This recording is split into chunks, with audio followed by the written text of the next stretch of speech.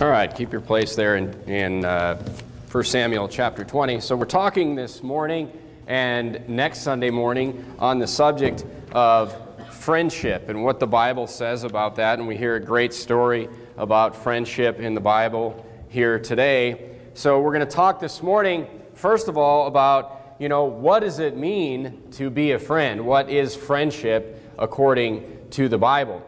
So we see the story here of David and Jonathan. Keep your place there in 1 Samuel chapter 20. We will get there in a few minutes. But first of all, let me just ask, this morning, what is a friend? What is a friend? And the question is on, look at the front of your bulletin. The Bible says, a man that hath friends must show himself friendly. And there is a friend that sticketh closer than a brother. So I want to focus this morning on the first part of this verse where it says, a man that hath friends must show himself friendly. So we're going to explore what this statement means. What does it mean to be friendly? I mean, the Bible says that if you want to have friends, if I was going to ask you, do you want to have friends? Most people would say yes, I want to have friends. But the Bible says that in order to have friends, you must show yourself friendly. So we're going to look at what that means to show yourself friendly this morning. Now, to the world, there's a little bit different definition here. It's interesting, some stats this morning, let me give you. 27 to 30% of millennials today. So millennials are the generation that are basically ruining this country, in my opinion. But, 27 to 30%, so it's not really surprising that like 1 out of 3 of them, 1 out of 3 millennials will tell you in a poll they have no friends. Shocker, right? Like, I'm a communist, and I'm lazy, and I don't want to do anything with my life except burn things, and push this cancel culture or whatever they call it, and I have no friends. Shocking. Shocking, right? So look, it's not surprising that this generation pushing socialism, riots, the cancel culture, they don't want to get married, they're shunning marriage, that this generation is extremely lonely and has no friends. But look, the Bible says that having friends is important. All right, having friends is important. So let's explore the reasons from the Bible. What does the Bible say about friendship? Turn to Ecclesiastes chapter 4. You say, just ask yourself, you say, do I want friends? Well, let's look at that for a minute, all right? Let's look at whether or not you want friends as a Christian. Turn to Ecclesiastes chapter 4 and look at verse number 9. And the Bible a simple question like, do I want to have friends? The Bible answers it for you, okay? So as a Christian, the Bible gives you some reasons that you want friends. Okay, in Ecclesiastes chapter 4, look at verse number 9. The Bible says, 2 are better than 1. Well, why? Because they have a good reward for their labor. For if they fall, one will lift up his fellow. Underline those words in your Bible if you don't mind writing in your Bible. That, if they fall, one will lift up his fellow. But woe to him that is alone when he falleth, for he hath not another to help him up. So here it's saying that, you want to have friends because if you're by yourself and you fall, there's no one to pick you up. Okay? Again, if 2 lie together, then they have heat, but how can one be warm alone? Again, helping each other. And if one prevail against him, 2 shall withstand him, and a threefold cord is not quickly broken. So friends are to be a support structure. The Bible says, turn to Proverbs chapter 27. The Bible says a friend is a great thing. Proverbs 27 gives us some more reasons that friends are good, and it's good to have friends. Look at Proverbs 27 and verse number 17. The Bible says this about friends. It says, iron sharpeneth iron, so a man sharpeneth the countenance of his friend. Okay, look back at verse number 6 of Proverbs 27. Proverbs 27, look at verse number 6. Now, you may not want to hear this one, but look, the Bible says, faithful are the wounds of a friend, but the kisses of an enemy are deceitful. So, look, here's the answer. Do I want friends? The answer, according to the Bible, is a resounding yes. You want friends. They make you stronger. They lift you up when you fall. they sharpen you, the Bible says. Your friends should sharpen you, should make you better, should improve your countenance. Okay? They should improve who you are. Solomon said that, to find a good friend was one man among 10,000. I mean, the biblical definition of friends is different than what the world will tell you. We're going to focus more on that next Sunday. But look, friends in general, just, the world is going to tell you that, friends are like drinking buddies or something like that. There's much more to friends. We're going to, really dig into the details of that next week. But these people that just hang out with coworkers, go out and just, get drunk together or whatever they call it, look, this is not what the Bible it says that friendship is. All right, so what I want to do this morning is I want to look at this story of David and Jonathan, and I want to see what we can pull from that about what the Bible says that true friendship is, and really what it means to be friendly. A man that hath friends must. It doesn't say if you want to have friends that you should. It says a man that hath friends must show himself friendly. So we need to know what it means to show yourself friendly. You're like, that's easy. I bet you have it wrong. I bet you don't know. So let's look at it. Go to 1 Samuel chapter 18. And let's look at this friendship between Jonathan and David, which as far as friendships in the Bible go, I'm not sure I can find one that's better than this one. And I'm going to show you why. Between Jonathan and David. Look at 1 Samuel chapter 18 and verse number 1. In verse number 1 of 1 Samuel 18, the Bible says, "And it came to pass, when he had made an end of speaking unto Saul, that the soul of Jonathan was knit with the soul of David, and Jonathan loved him as his own soul.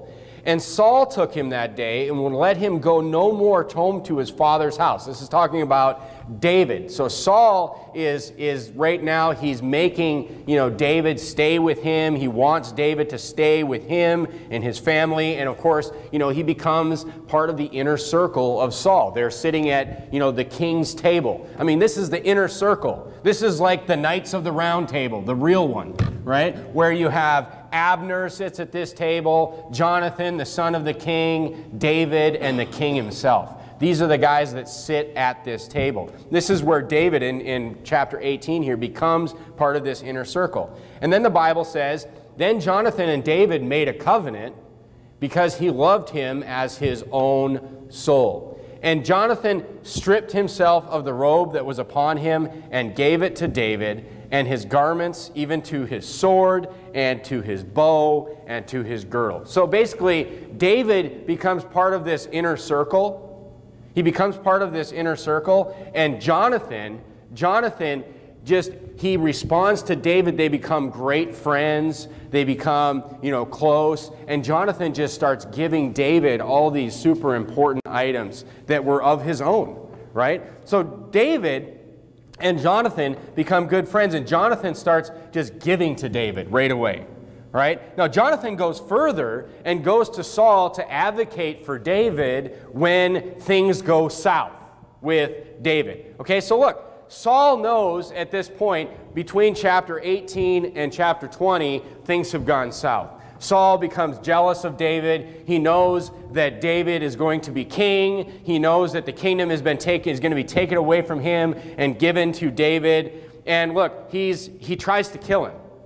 So Saul tries to kill David. And after, in chapter 20, we've already gotten to the point where Michal, David's wife, has already helped him escape from Saul because Saul sent men to kill David. But look, Jonathan just reaches out even more in chapter 20 to help David in this situation. Look at 1 Samuel 20 and verse number 1.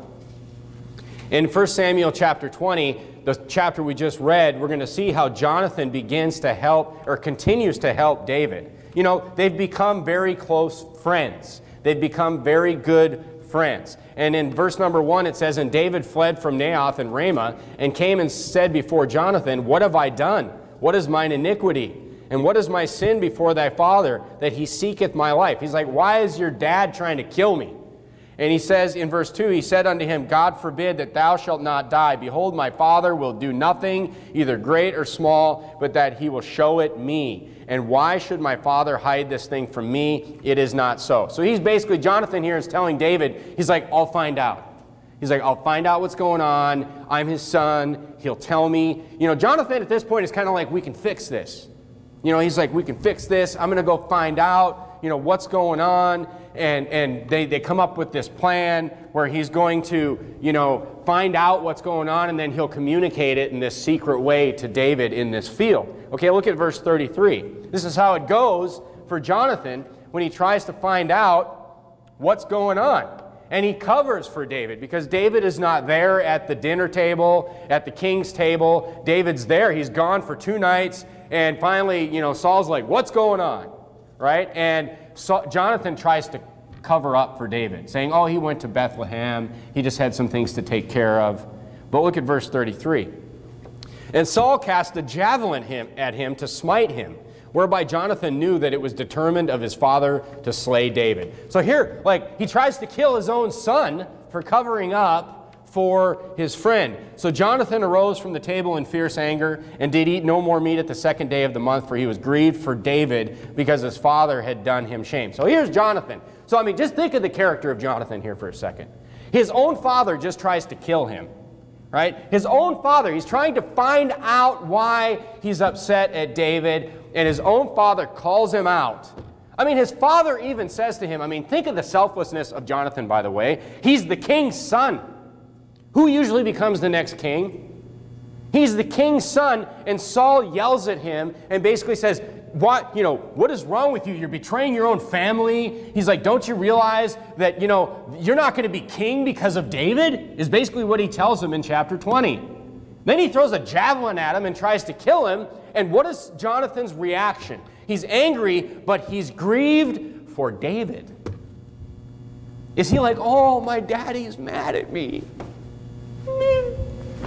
No, he's like, he's sad for David.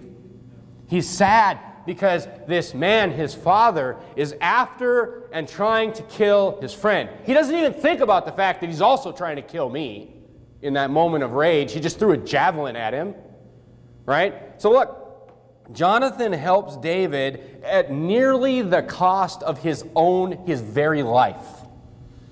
He goes and he puts himself in this, I mean, Saul, if you know anything about Saul, he's quick to wrath. He's rageful against people, even to the point where he just loses his temper and tries to murder his own son. And this guy goes to this type of person and tries to just find out and possibly fix. We know that there's no fixing it. We know, because we know the story. But look, Jonathan, the point I'm trying to make here is Jonathan is being friendly towards David. Amen. You see what I'm saying? Because look, he's just giving and giving and giving and giving and giving up to the cost of his own life almost. He's being friendly to David. He's being a friend to David. So a man that hath friends must show himself friendly. Jonathan is showing himself friendly here. Now, so far, I mean, is David really showing himself friendly to Jonathan? No, David is receiving the friendliness at this point in the story. Okay, but look, turn to 2 Samuel chapter 9.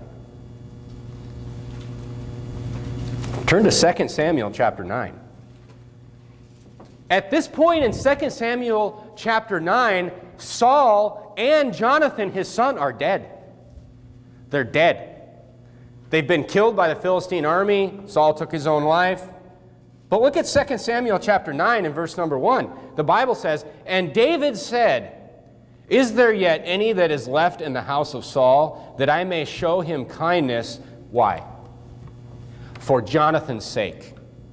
And there was in the house of Saul a servant whose name was Ziba. And when they had called him unto David, the king said unto him, Art thou Ziba? And he said, Thy servant is he. And the king said, Is there not any of the house of Saul, that I may show the kindness of God unto him? And Ziba said unto the king, Jonathan hath yet a son, which is lame on his feet. And the king said unto him, Where is he? And Ziba said unto the king, Behold, he is in the house of Micah, the son of Amiel, in Lodebar.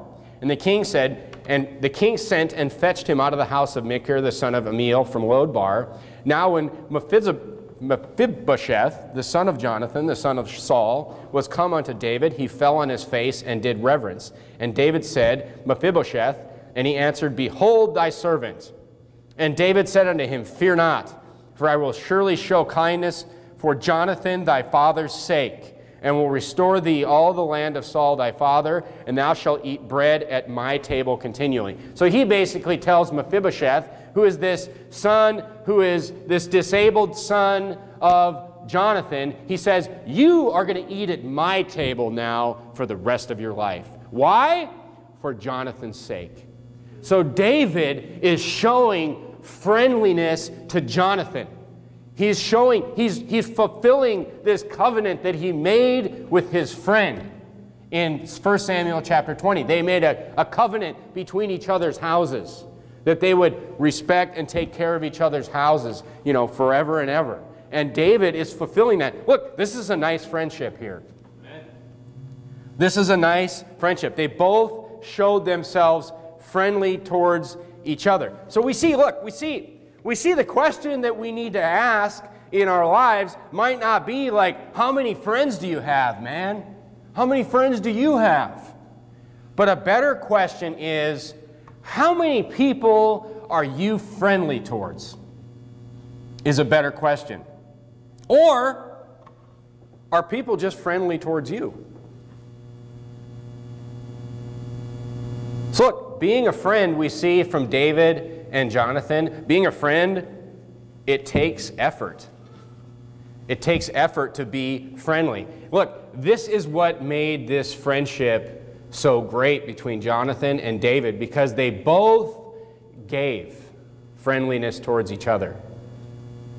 Look, someone who you are just constantly being a friend to, you are constantly giving things to them, you're constantly providing for them, and there's just nothing in return. Look, you are their friend, but they are not yours. Do you see? Do you see why the Bible puts it this way? Turn to Proverbs chapter 19. Look, people like this are of extremely low character and will only drag you down, first of all. All right, look at Proverbs chapter 19. Proverbs chapter 19. If you are just always being the friend, look at Proverbs chapter 19. Look at verse number 4. The Bible says, wealth maketh many friends, but the poor is separated from his neighbor. Look, if you're just like always going to just be friendly, and just always you're the one just being the friend and just being friendly constantly, the Bible says, look, there's always going to be plenty of people around you. No problem. I mean, the wealth maketh many friends, right? I mean, I still remember this kid in grade school that would just come to, I mean, this was like 3rd grade, and this kid just stands out to me like crazy. This kid must have come from a family where they had lots of money or something, and because he was just constantly like bringing the coolest toy to school, and then he would just like give it to people. He was just constantly bringing like these little video game things. Like, I was like, man, I'll never have something like that. And then he would just give it to people. But he's just like bringing all these, the neatest, latest toy, and then he would just give it to people. Look, this kid was just like constantly just giving away toys. Constantly just giving away stuff. But look, I mean, you'll find adults that are the same way. You'll find adults that are the same way. They're just constantly just giving to people, you know, and the Bible says that people like that, wealth maketh many friends. I mean, it makes sense, right? People are going to want to be around somebody. I mean, all the kids were always kind of constantly around this kid. It's like, man, that's an awesome toy. I want it. I know he's going to give it to me. I know he's just giving stuff away constantly. I mean, did you ever meet this kid? I mean, it was crazy, the stuff that he gave away. His parents must have thought when he went home, like, but his parents probably didn't even know because they just kept giving and giving him stuff. Right, we'll get to that in a minute. Turn to Luke 6.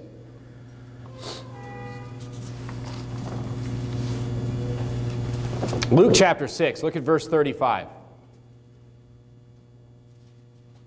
Luke chapter 6 and verse 35.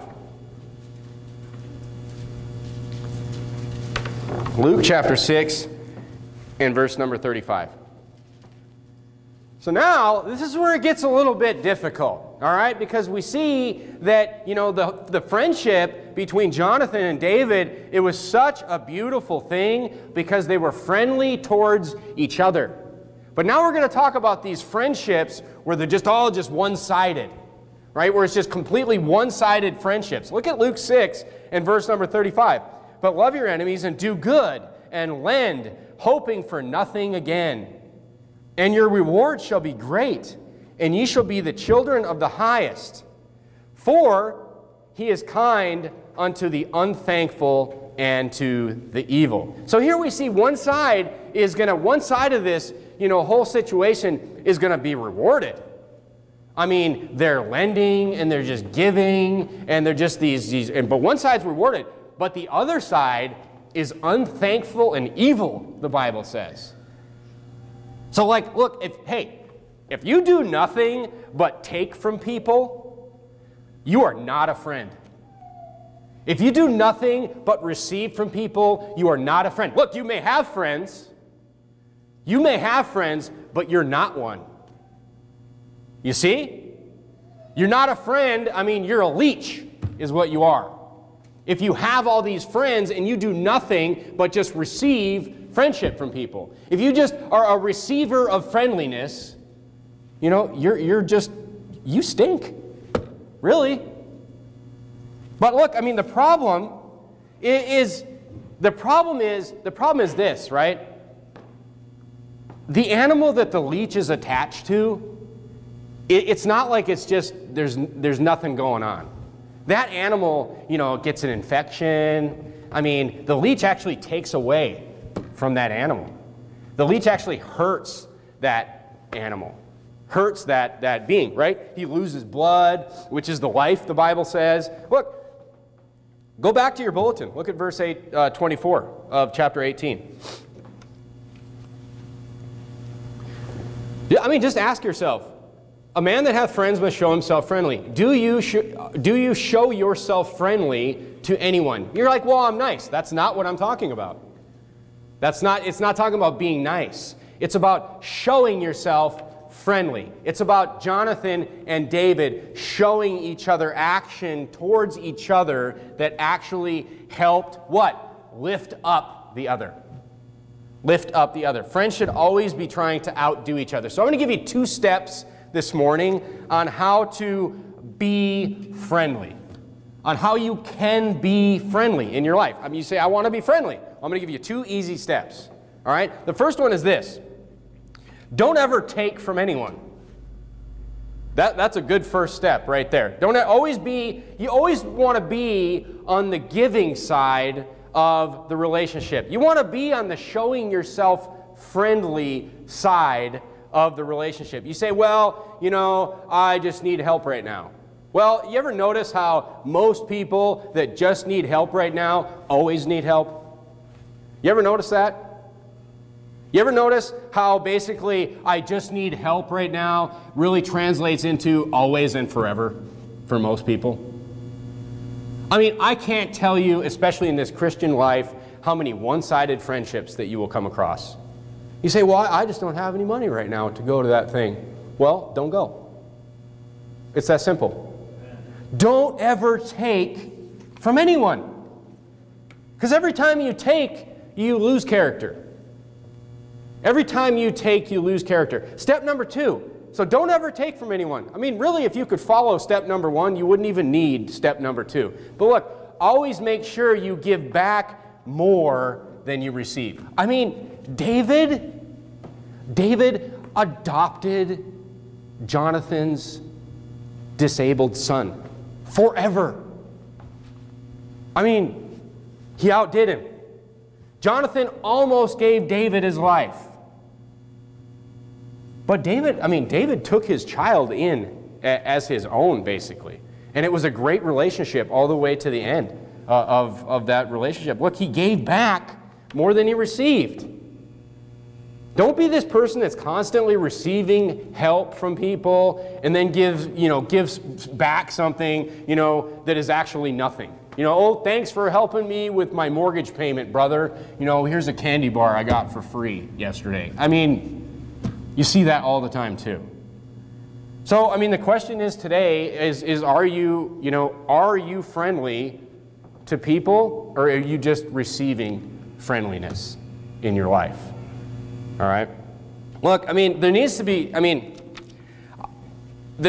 a time in your life where, I mean, we see this out soul winning all the time, but there needs to be a time in your life where the rose-colored glasses about how you look at yourself come off.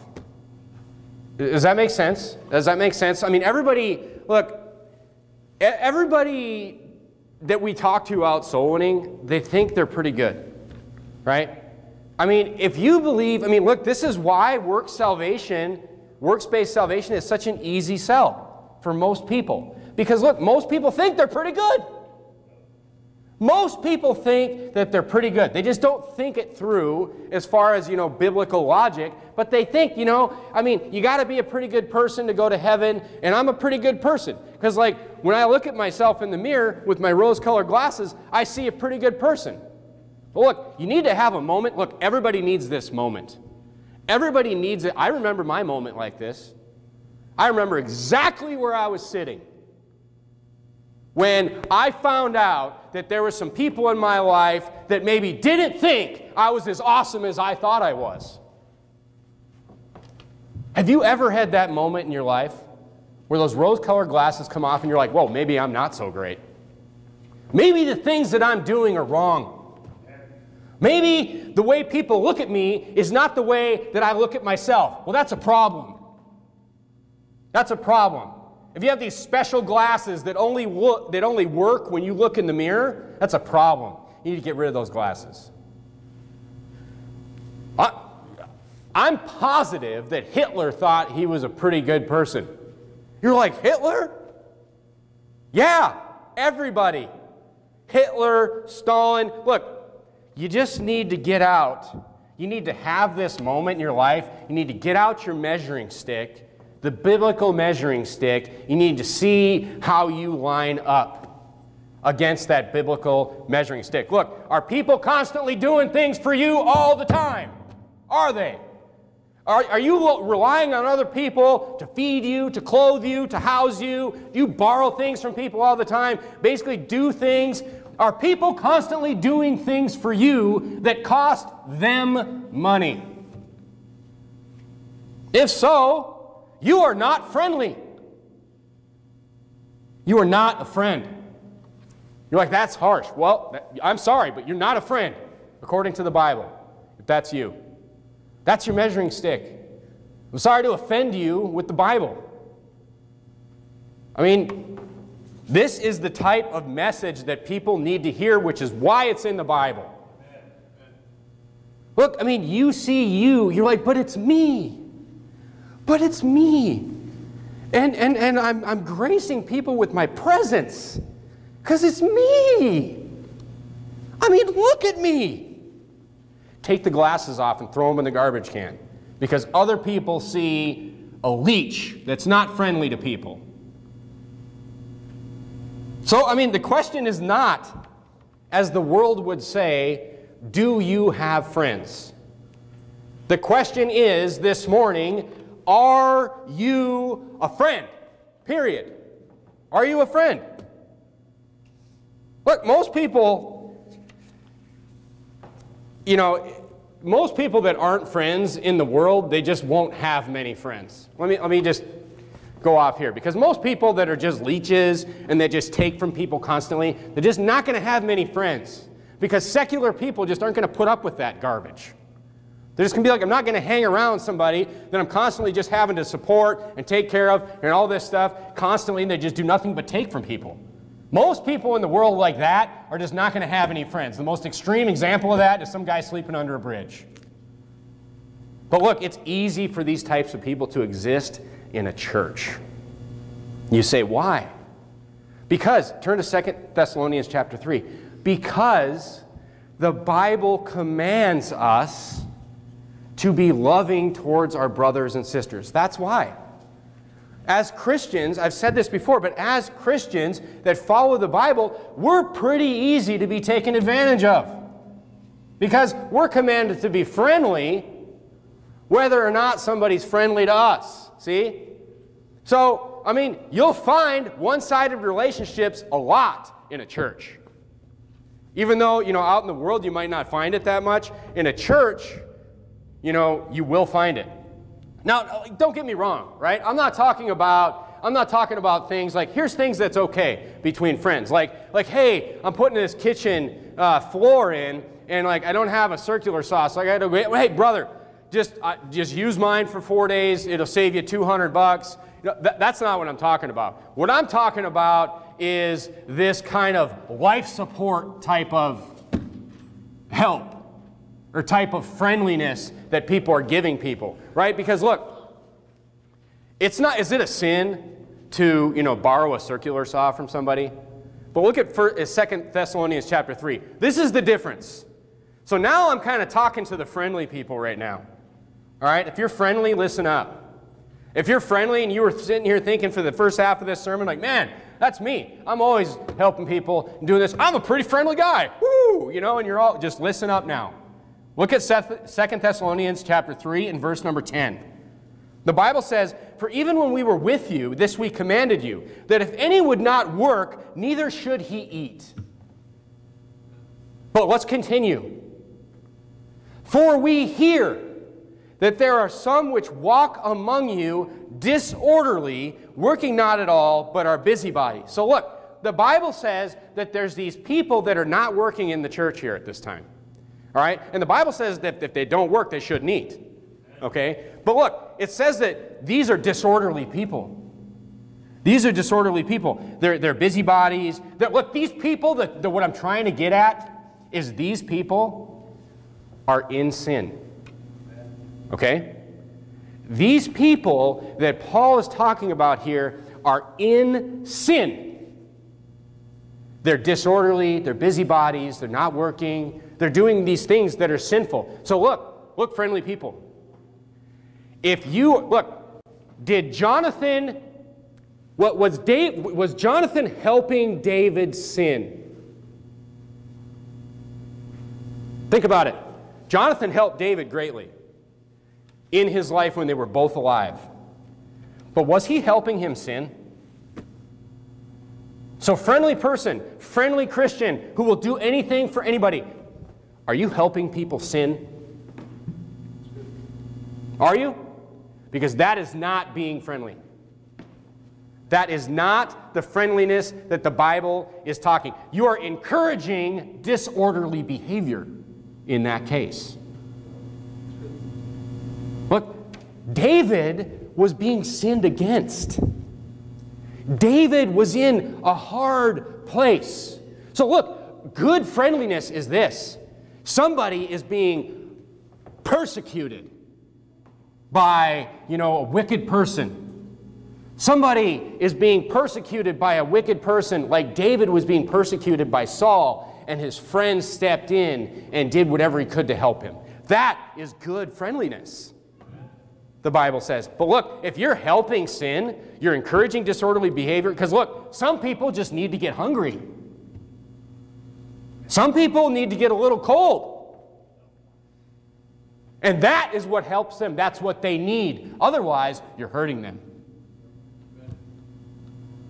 So look, you have to have a biblical definition of what it means to be friendly. Look, moms out there, let me tell you a story of this man named Glenn Cunningham.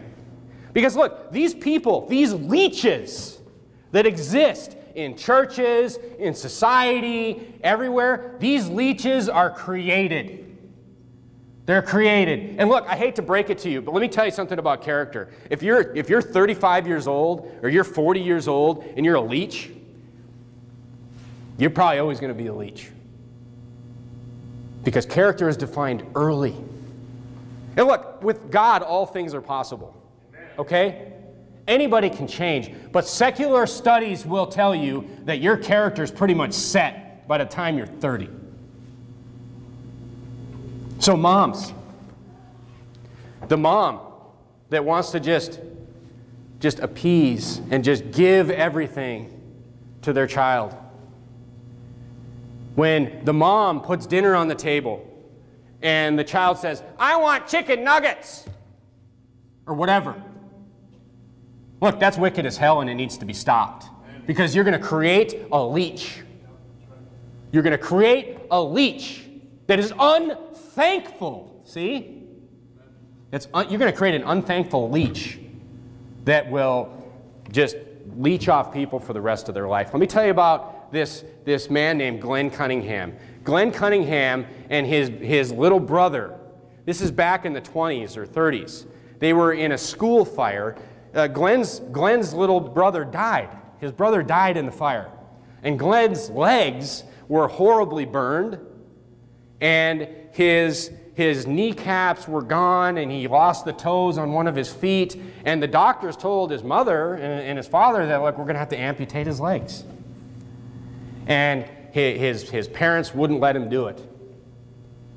And his mom, so he's horribly burned. They're like, he'll never walk again. He's got these 2 limbs attached to his body. They're going to be useless. They'll probably get infected. They might kill him. All these things. Glenn's mother pushes Glenn to rub his legs and do this. You ever had a burn? You know how painful burns are? Burns, I mean, I've just burned like little parts of myself in my life. And the things that I remember about getting a bad burn, I remember like I got a motorcycle burn from a muffler on my leg. And the one thing I remember about that burn, you know, my burn was that big, is it always hurt. It was constant pain until it healed. Glenn, his mother, you know, she would sit there and she would rub his legs to do this physical therapy and teach him how to rub his legs. It was incredibly painful. You know, a woman of less character, a mother of less character would have just been like, you just lay there, honey. I'll just get you whatever you want. Just stay there. Just don't hurt. I don't want you to ever hurt. She's like, no, you have to do this. You have to rub your legs. He learned to rub his legs and do this. He became a world record holder for running the mile between 1934 and 1937. He was literally the fastest man on earth for several years. This man who they're like, the legs are gone, we have to amputate them. But his mother and his father, I'm sure, pushed him through this painful process. You ever notice how the people with the most character that have done the most amazing things with their life have sometimes gone through the most difficult situations? So maybe moms, you shouldn't make excuses for every sin that your kid commits. Maybe mom, you should teach your kids that, you know what, they just need to push through things and do things the right way. Because look, otherwise, I mean, you can create somebody of great moral character, or you can create somebody who is used to having someone make excuses for them, and they never feel like, I mean, these are the kids that are living in their mom's basement. The millennials that will never get married and never have any friends. This is who they are. So look, it's a huge thing to not give your kids every single thing that they ever wanted. Struggle is the one thing that defines character for people. It's a huge thing. I mean, I can't even imagine and even think about and even tell you all the stories of all the amazing people that there have been out there. And it's because they've come from great struggle in their life. So struggle for your kids. Don't be this person that's like, I'm going to do everything for my kids. I'm just going to do it. They're never going to go through any kind of trouble. Oh, you're upset, Johnny? Let me fix that for you. No, you will ruin them. You will turn them into a leech. You will turn them into this person that is unthankful and is friendly to no one. And then you know what people like Glenn Cunningham usually end up doing with their life? They usually end up, instead of being unthankful, they usually end up being these people who dedicate their lives to the service of others. Who dedicate their lives to just showing friendliness. And that's what he did. He created a school and a program. Booker T. Washington is very much the same.